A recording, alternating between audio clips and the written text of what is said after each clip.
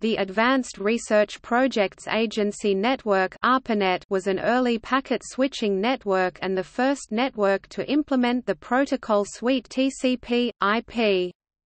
Both technologies became the technical foundation of the Internet. The ARPANET was initially funded by the Advanced Research Projects Agency (ARPA) of the United States Department of Defense. The packet switching methodology employed in the ARPANET was based on concepts and designs by Leonard Kleinrock, Paul Baran, Donald Davies, and Lawrence Roberts. The TCP/IP communications protocols were developed for the ARPANET by computer scientists Robert Kahn and Vint Cerf, and incorporated concepts from the French Cyclades project directed by Louis Pouzin. As the project progressed, protocols for internetworking were developed by which multiple separate networks could be joined into a network of networks. Access to the ARPANET was expanded in 1981, when the National Science Foundation (NSF) funded the Computer Science Network (CSNET). In 1982, the Internet Protocol Suite (TCP/IP) was introduced as the standard networking protocol on the ARPANET. In the early 1980s, the NSF funded the establishment of national supercomputing centers at several universities and provided interconnectivity in 1986 with the NSF-NET project, which also created network access to the supercomputer sites in the United States from research and education organizations. The ARPANET was decommissioned in 1990.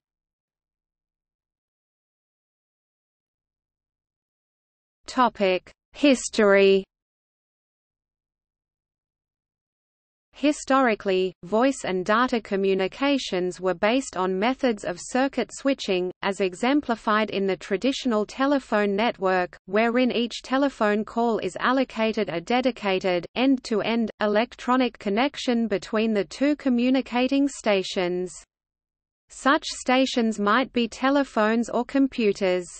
The temporarily dedicated line typically comprises many intermediary lines which are assembled into a chain that reaches from the originating station to the destination station. With packet switching, a network could share a single communication link for communication between multiple pairs of receivers and transmitters. The earliest ideas for a computer network intended to allow general communications among computer users were formulated by computer scientist J.C.R. Licklider of Bolt, Baranik and Newman (BBN) in April 1963, in memoranda discussing the concept of the intergalactic computer network. Those ideas encompassed many of the features of the contemporary Internet. In October 1963, Licklider was appointed head of the Behavioral Sciences and Command and Control Programs at the Defense Department's Advanced Research Projects Agency (ARPA). He convinced Ivan Sutherland and Bob Taylor that this network concept was very important and merited development. Although Licklider left ARPA before any contracts were assigned for development, Sutherland and Taylor continued their interest in creating the network, in part, to allow ARPA-sponsored researchers at various corporate and academic locales to utilize computers provided by ARPA, and, in part, to quickly distribute new software and other computer science results.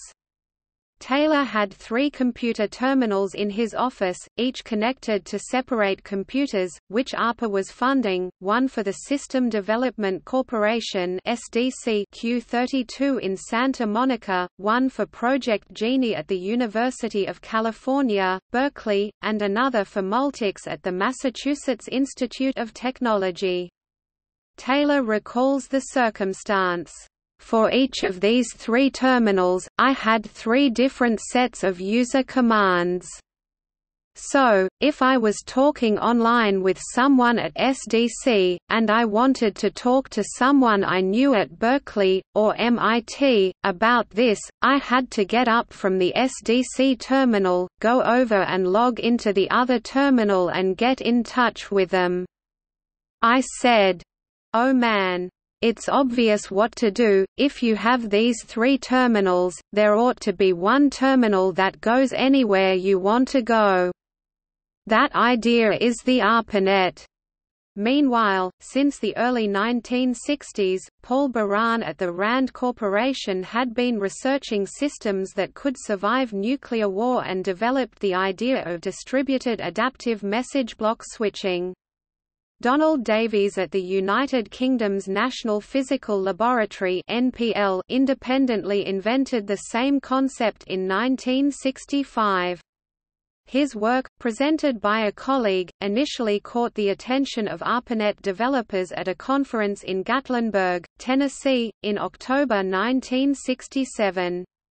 He gave the first public demonstration, having coined the term packet switching, on 5 August 1968 and incorporated it into the NPL network in England. Elizabeth Feineler created the first resource handbook for ARPANET in 1969, which led to the development of the ARPANET directory. The directory, built by Feineler and a team made up mostly of women, made it possible to navigate the ARPANET. Larry Roberts at ARPA applied Davies' concepts of packet switching for the ARPANET. The NPL network followed by the ARPANET were the first 2 networks in the world to use packet switching, and were themselves connected together in 1973. The NPL network was using line speeds of 768 kilobits per second, and the proposed line speed for the ARPANET was upgraded from 2.4 kilobits per second to 50 kilobits per second.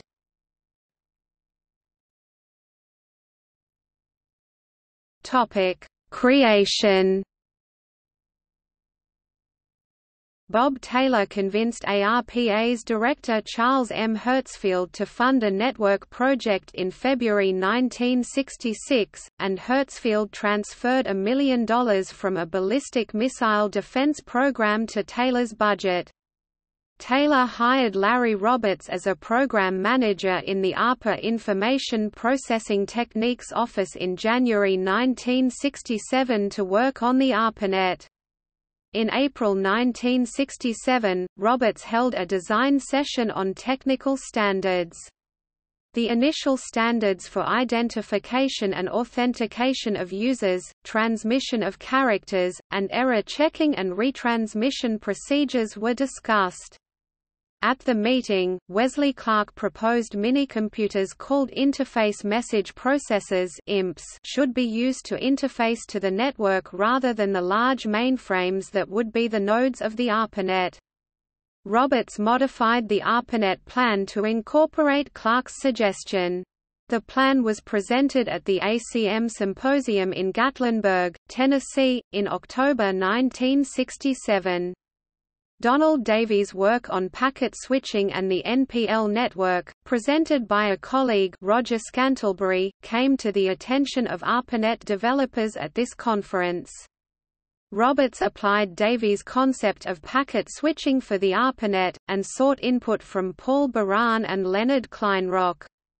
Building on his earlier work on queuing theory, Kleinrock modeled the performance of packet-switched networks, which underpinned the development of the ARPANET. The NPL network was using line speeds of 768 kilobits per second, and the proposed line speed for the ARPANET was upgraded from 2.4 kilobits per second to 50 kilobits per second. By mid-1968, Roberts had prepared a complete plan for the computer network and gave a report to Taylor on June 3, who approved it on June 21.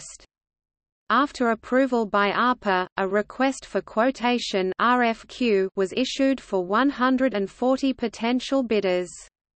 Most computer science companies regarded the ARPA proposal as outlandish, and only 12 submitted bids to build a network. Of the 12, ARPA regarded only 4 as top-rank contractors.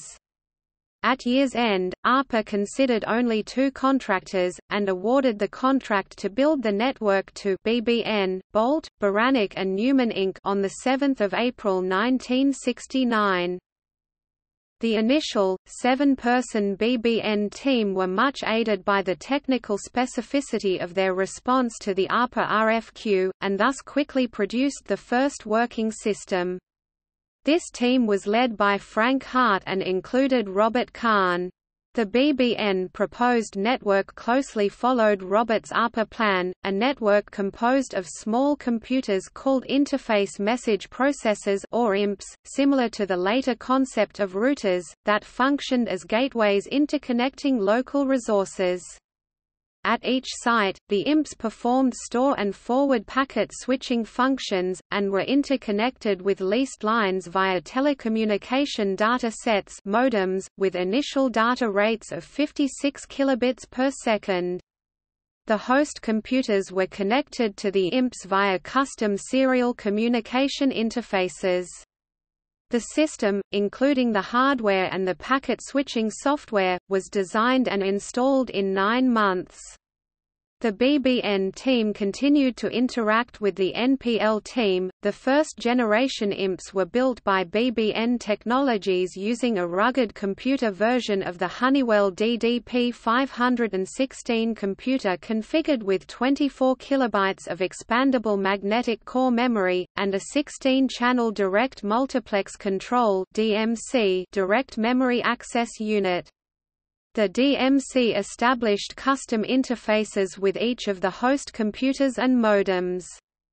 In addition to the front panel lamps, the DDP-516 computer also features a special set of 24 indicator lamps showing the status of the IMP communication channels.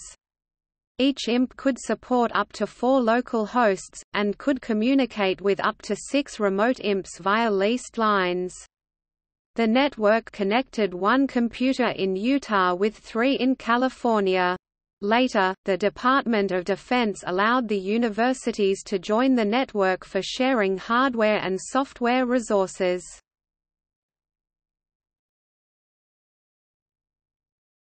Topic: Debate on design goals. In A Brief History of the Internet, the Internet Society denies that the ARPANET was designed to survive a nuclear attack. It was from the RAND study that the false rumor started, claiming that the ARPANET was somehow related to building a network resistant to nuclear war. This was never true of the ARPANET, but was an aspect of the earlier RAND study of secure communication. The later work on internetworking did emphasize robustness and survivability, including the capability to withstand losses of large portions of the underlying networks. The RAND study was conducted by Paul Baran and was the first to build a theoretical model for communication using packet switching. In an interview he confirmed that while the ARPANET did not exactly share his project's goal, his work had greatly contributed to the development of the ARPANET.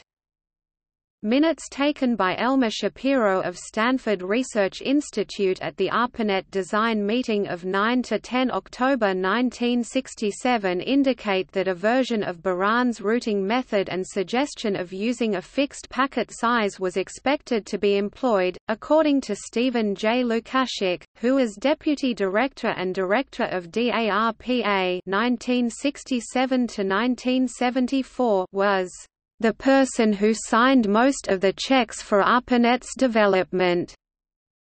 The goal was to exploit new computer technologies to meet the needs of military command and control against nuclear threats, achieve survivable control of U.S. nuclear forces, and improve military tactical and management decision-making. The ARPANET incorporated distributed computation, and frequent recomputation, of routing tables. This increased the survivability of the network in the face of significant interruption. Automatic routing was technically challenging at the time. The ARPANET was designed to survive subordinate network losses, since the principal reason was that the switching nodes and network links were unreliable, even without any nuclear attacks. Resource scarcity supported the creation of the ARPANET, according to Charles Hertzfield, ARPA Director 1965–1967. The ARPANET was not started to create a command and control system that would survive a nuclear attack, as many now claim. To build such a system was, clearly, a major military need, but it was not ARPA's mission to do this. In fact, we would have been severely criticized had we tried. Rather, the ARPANET came out of our frustration that there were only a limited number of large, powerful research computers in the country, and that many research investigators, who should have access to them, were geographically separated from them. The ARPANET was operated by the military during the 2 decades of its existence, until 1990. The initial ARPANET consisted of 4 IMPs: University of California, Los Angeles UCLA, where Leonard Kleinrock had established a network measurement center, with an SDS Sigma 7 being the first computer attached to it; the Augmentation Research Center at Stanford Research Institute (NAUSRA International), where Douglas Engelbart had created the groundbreaking NLS system, a very important early hypertext system, and would run the Network Information Center (NIC), with the SDS 940 that ran NLS, named Genie, being the first host attached. University of California, Santa Barbara UCSB, with the color-fried Interactive Mathematics Center's IBM 360/75, running OS, MVT being the machine attached. The University of Utah School of Computing, where Ivan Sutherland had moved, running a DEC PDP-10 operating on TENEX. The first successful message on the ARPANET was sent by UCLA student programmer Charlie Klein, at 10:30 p.m. Pacific Standard Time on 29 October 1969, 6:30 Coordinated Universal Time on 30 October 1969, from Boelter Hall 3420. Klein transmitted from the university's SDS Sigma 7 host computer to the Stanford Research Institute's SDS 940 host computer. The message text was the word login. On an earlier attempt, the L and the O letters were transmitted, but the system then crashed. Hence, the literal first message over the ARPANET was low. About an hour later, after the programmers repaired the code that caused the crash, the SDS Sigma 7 computer effected a full login. The first permanent ARPANET link was established on 21 November 1969, between the IMP at UCLA and the IMP at the Stanford Research Institute. By 5 December 1969, the entire 4-node network was established.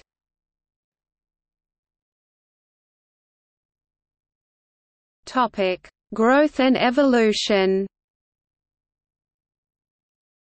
In March 1970, the ARPANET reached the east coast of the United States, when an IMP at BBN in Cambridge, Massachusetts was connected to the network.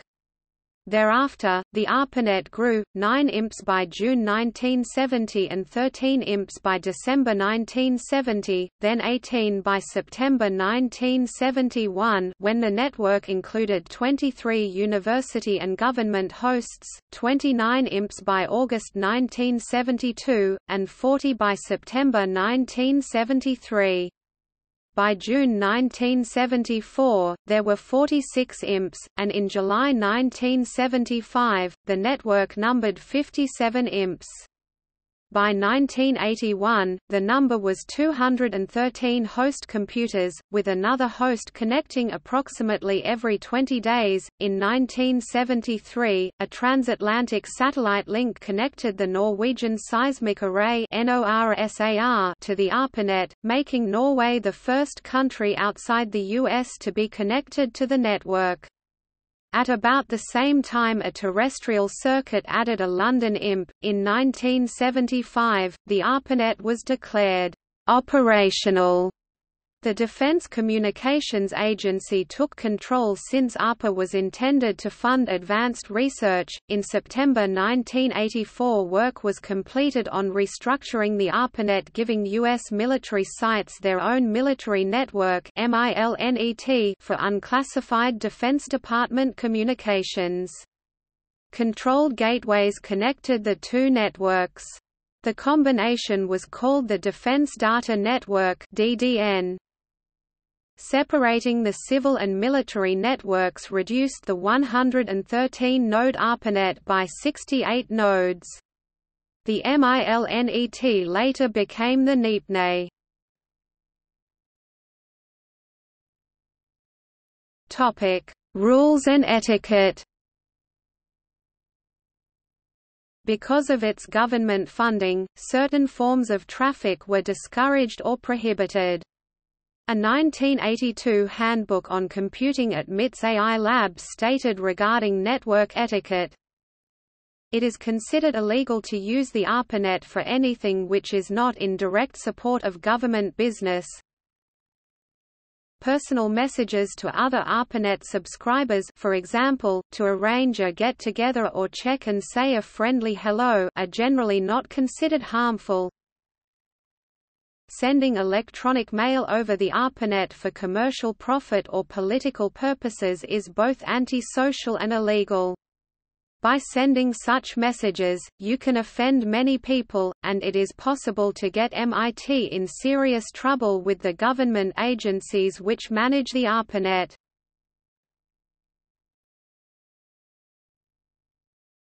Topic: Technology.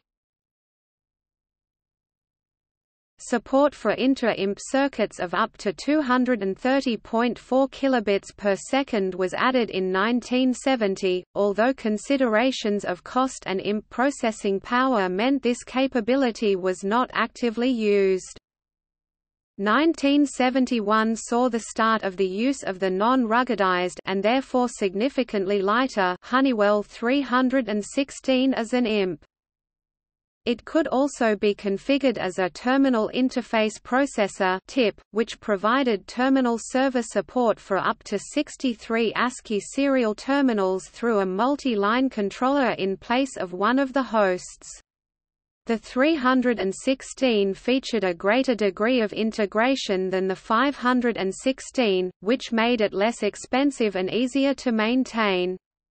The 316 was configured with 40 kilobytes of core memory for a TIP.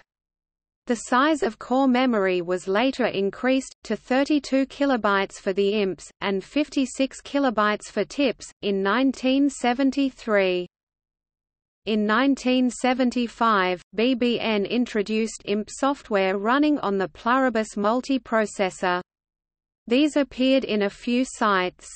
In 1981, BBN introduced IMP software running on its own C30 processor product. In 1983, TCP/IP protocols replaced NCP as the ARPANET's principal protocol, and the ARPANET then became one subnet of the early Internet. The original IMPs and TIPs were phased out as the ARPANET was shut down after the introduction of the NSF-net, but some IMPs remained in service as late as July 1990. The ARPANET Completion Report, jointly published by BBN and ARPA, concludes that it is somewhat fitting to end on the note that the ARPANET program has had a strong and direct feedback into the support and strength of computer science, from which the network, itself, sprang. In the wake of the decommissioning of the ARPANET on 28 February 1990, Vinton Cerf wrote the following lamentation, entitled, "Requiem of the ARPANET." It was the first, and being first, was best. But now we lay it down to ever rest. Now pause with me a moment, shed some tears. For Auld Lang Syne, for love, for years and years. A faithful service, duty done, I weep. Lay down thy packet, now, O friend, and sleep. Vinton Cerf. Senator Albert Gore Jr. authored the High Performance Computing and Communication Act of 1991, commonly referred to as the Gore Bill, after hearing the 1988 concept for a national research network submitted to Congress by a group chaired by Leonard Kleinrock. The bill was passed on 9 December 1991 and led to the National Information Infrastructure (NII), which Al Gore called the Information Superhighway. The ARPANET project was honored with 2 IEEE milestones, both dedicated in 2009.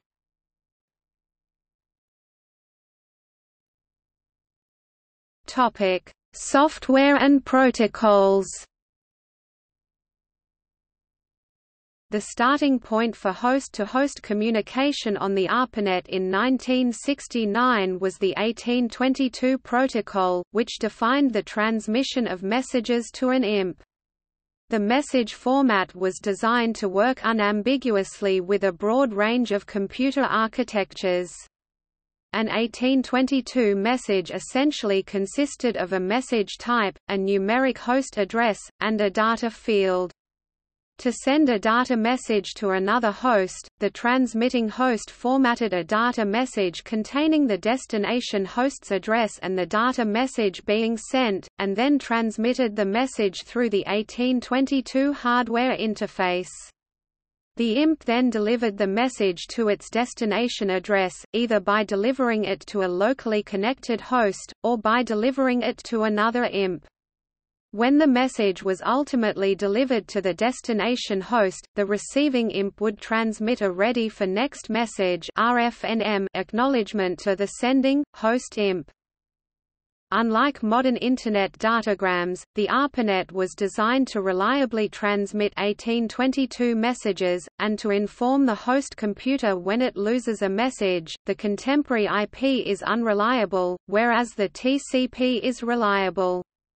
Nonetheless, the 1822 protocol proved inadequate for handling multiple connections among different applications residing in a host computer.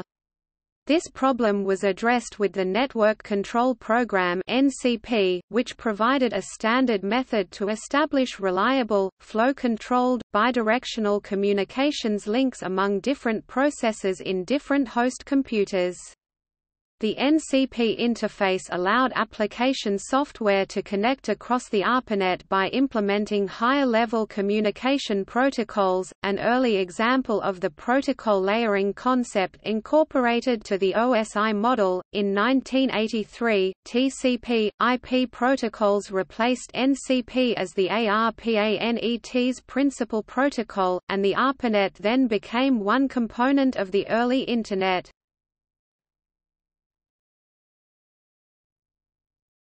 Topic: Network applications. NCP provided a standard set of network services that could be shared by several applications running on a single host computer. This led to the evolution of application protocols that operated, more or less, independently of the underlying network service, and permitted independent advances in the underlying protocols. In 1971, Ray Tomlinson, of BBN sent the first network email RFC 524, RFC 561. By 1973, email constituted 75% of the ARPANET traffic. By 1973, the File Transfer Protocol (FTP) specification had been defined RFC 354 and implemented, enabling file transfers over the ARPANET. The Network Voice Protocol (NVP) specifications were defined in 1977 RFC 741, then implemented, but, because of technical shortcomings, conference calls over the ARPANET never worked well. The contemporary Voice over Internet Protocol packet voice was decades away.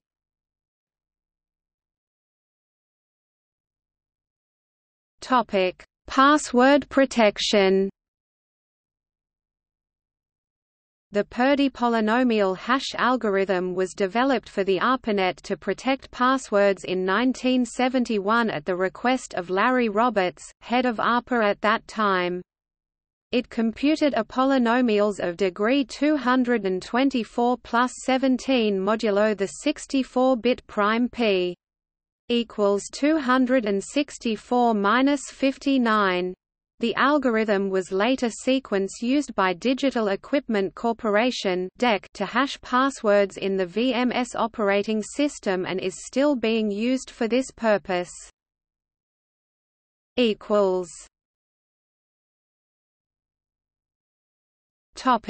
The ARPANET in popular culture.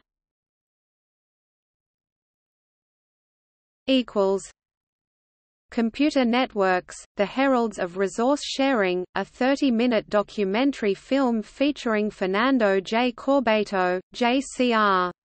Licklider, Lawrence G. Roberts, Robert Kahn, Frank Hart, William R. Sutherland, Richard W. Watson, John R. Pastor, Donald W. Davies, and economist, George W. Mitchell.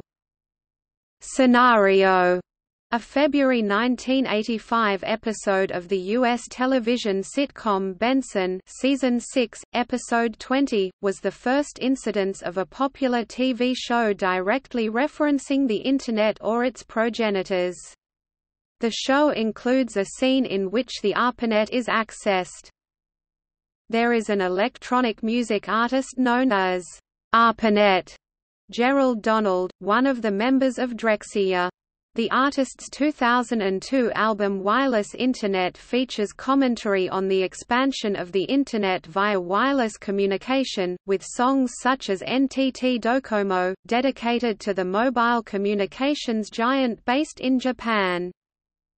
Thomas Pynchon mentions the ARPANET in his 2009 novel Inherent Vice, which is set in Los Angeles in 1970, and in his 2013 novel Bleeding Edge. The 1993 television series The X-Files featured the ARPANET in a Season 5 episode, titled, "Unusual Suspects." John Fitzgerald Byers offers to help Susan Modesky, known as Holly, "just like the sugar," by hacking into the ARPANET to obtain sensitive information. In the spy drama television series The Americans, a Russian scientist defector offers access to ARPANET to the Russians in a plea to not be repatriated. Season 2, Episode 5, The Deal. Episode 7 of Season 2 is named ARPANET and features Russian infiltration to bug the network.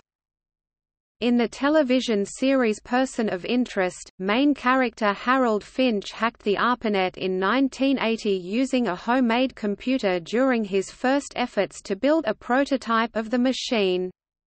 This corresponds with the real-life virus that occurred in October of that year that temporarily halted ARPANET functions. The ARPANET hack was first discussed in the episode 2 PIR, where a computer science teacher called it the most famous hack in history and one that was never solved. Finch later mentioned it to Person of Interest Caleb Phipps, and his role was first indicated when he showed knowledge that it was done by a kid with a homemade computer, which Phipps, who had researched the hack, had never heard before. In the third season of the television series Halt and Catch Fire, the character Joe McMillan explores the potential commercialization of the ARPANET.